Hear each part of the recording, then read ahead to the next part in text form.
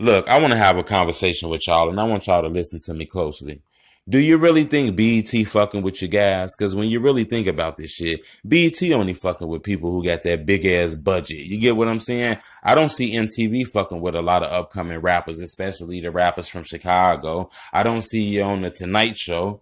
You get what I'm saying? I don't see a lot of these Chicago rappers on the complex and shit like that. Everyday struggle. So to be honest with you, a lot of these rappers need the bloggers. The bloggers is the people who helping getting that music out. You get what I'm saying? So the reason I'm saying that is you got Chicago rapper TaySav. You know, that's actually the brother of young Pappy. That's the legendary rapper from Chicago who died due to gun violence.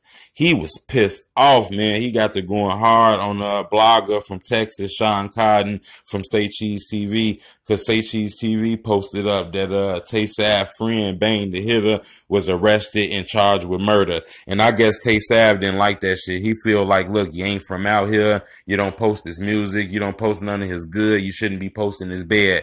And I understand that. I fully 100% understand that. But at the same token, it's a different side. And I think guys don't understand, just like it's your job to rap and tell the life that you live and the life that's surrounded by you and things that's going on in the areas and the neighborhood. It's a blogger job to tell the stories that normally would be covered up. So I just think a lot of rappers don't understand that. They okay when the bloggers post the good stories, but they be pissed off when the bloggers post the bad stories. I think you got to take the good and the bad. You get what I'm saying?